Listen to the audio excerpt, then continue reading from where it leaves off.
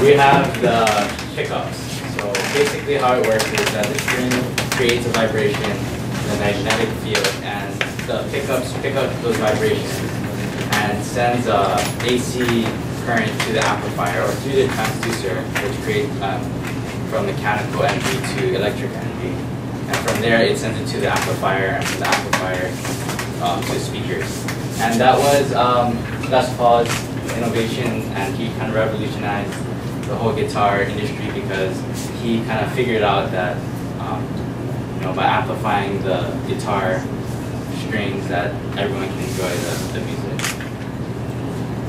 Okay, so our equation is V equals F times W, which is V is velocity of the wave, F is frequency, and W is wavelength. Usually wavelength, well not usually, but sometimes wavelength may be denoted as lambda. I don't know if you can see it, but it's actually simple right there. So the wavelength is like from trough to trough or crest to crest.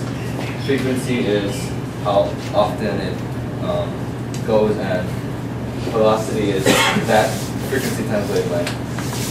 And so the difference between, well, there's two different types of pickups. There's a classic single pickup, like right here. Well, it's kind of like you see this one, but half of it.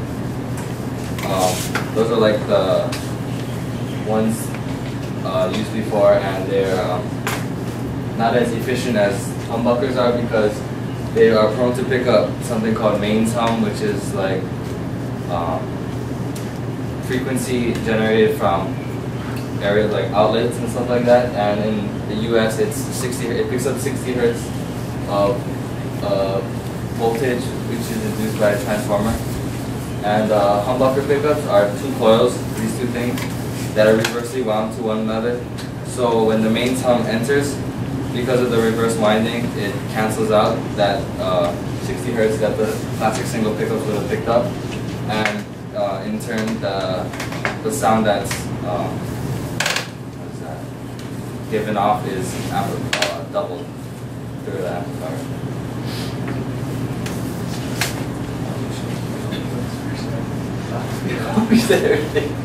How it works is a vibrating steel string. Said that one. So basically, everyone kind of said a part about this whole guitar, and this is actually like the whole reason why Les Paul became famous.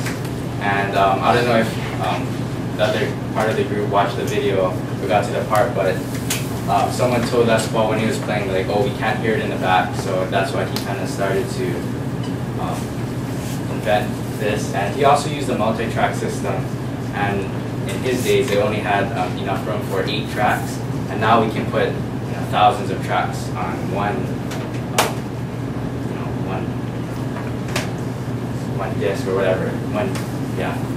But for him it was a huge innovation, and yeah. So any questions? No? Yes. Wait, so the single one creates an interference into the sound? It picks up interferences. Like if you were like plug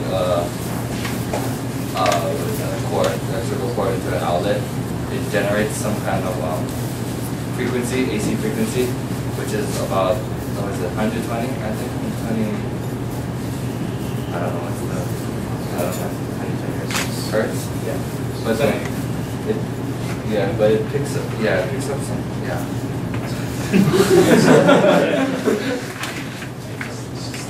Yeah, it's just the classic the single pickups, because it doesn't have the reverse winding that the humbuckers have.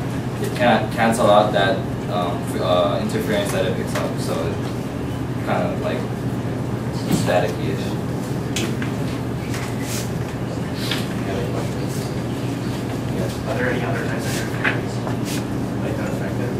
I'm sure there is, like probably within the whole cavity of like the guitar where you solder and stuff. Like that's why we lined it with the foil tape or whatever.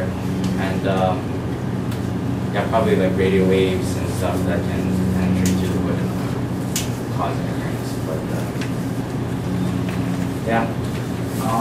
How come some guitars have 3 pickups and other guitars have 2? So yeah, as this one, what we have is we only have 2, but some Fender guitars have 3 pickups, and yeah, I think that's the max. But basically, the switch that you have, when you switch it up, then it goes, I think, towards the.